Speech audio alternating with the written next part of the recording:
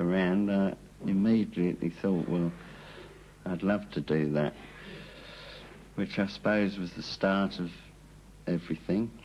And the staff at that time were, well, to my mind, even today, they were absolutely marvellous in their craft. And my ambition was to try and get to their stage at that, being a youngster. And from there on, it was go, go, go with the paintbrush.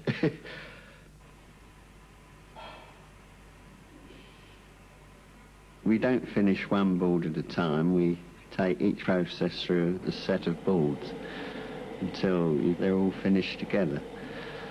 This is where you cut down the tediousness of the work. Do you find the work tedious? It could be. A lot of showmen themselves do decoration, and they said about it in that method. Finish one board first and then picking that, and by the time they've got halfway through, they're a little bit tired of it, which could be here, you see. So if you take each process at a time, then you've got probably 12 or 20 balls, whatever it might be, finished together.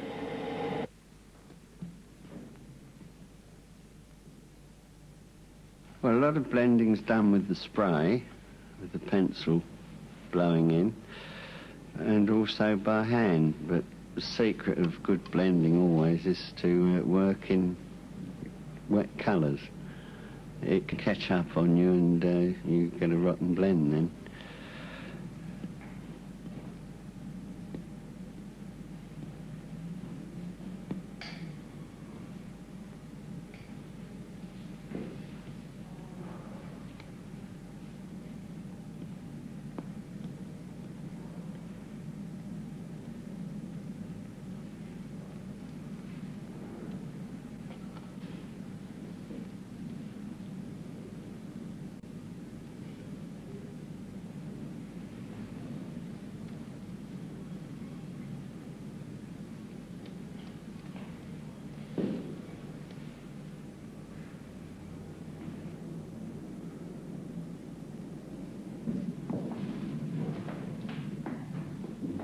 Going back to Lakins, what were your first impressions as you walked through the door?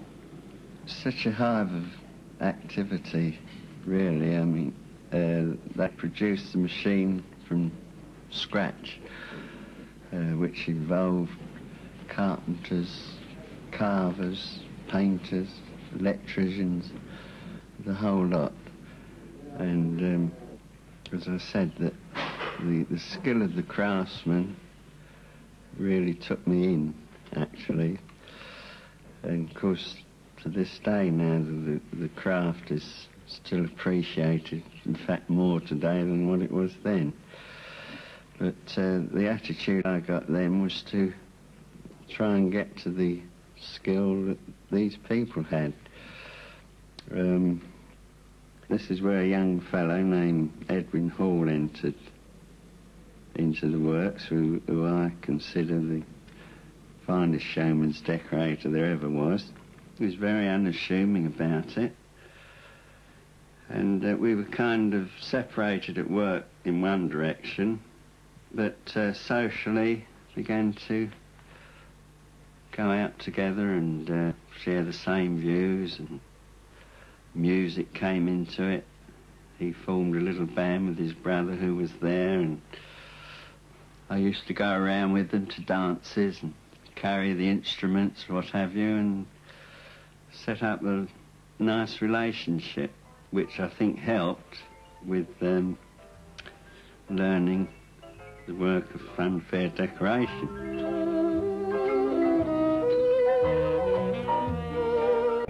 He was the kingpin to all this, Edwin, and he devised all these designs and patterns to suit the machine.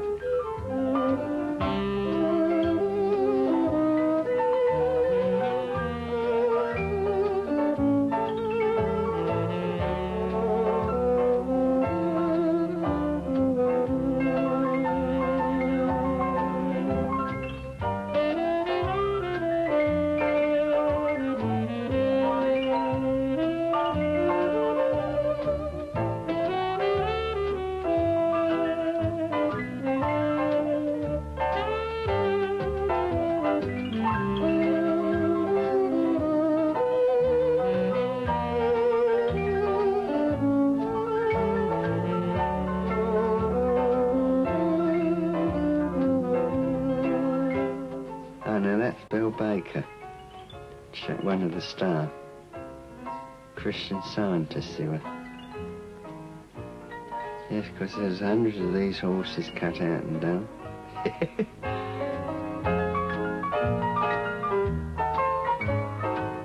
It's one of Lakin's cars. Nice, aren't they? It was based on the old Vauxhall. Concave flutes.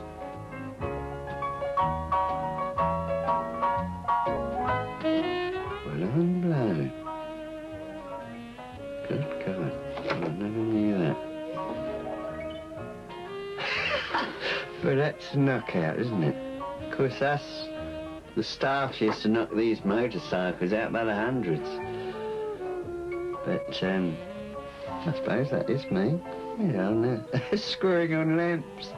But these motorcycles, people have had a go since they never get the right effect. Teamwork again, we used to knock them out to a system. But I think we got on ever so well together, Edwin and I, and he started putting me on my feet in my own way. Not so much on artistic work, because I don't think anyone could get near him for that, but other things, designs and ideas for machines, dodging racing cars and all this modern, as the machines were becoming more modern and faster, so we were producing modern designs, lightning and speed and God of speed and things like that. Where did he get his ideas from? Well, I think we used to go to the cinema a lot, him and I. We were great cinema fans, 2 or 3 times a week perhaps. And he devised a lot of ideas from the cinema.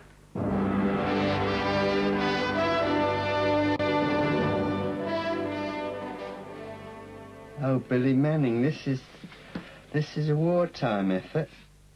Different caricatures all out of the marvellous machine that was. A little bit of spice, yeah, that looks like Eddie. He was a humorist. Nothing seemed to avoid Edwin. If there was something topical, he had it. And I watched this very, very closely. And all the time it was more admiration than ever. And it came from inside, not outside with him.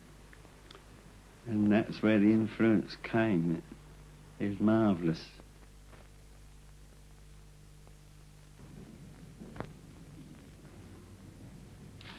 The silver and ambering, well, it's a question of care and instinct. Why I say that is when you're applying aluminium leaf, it's so delicate that you can hardly touch it.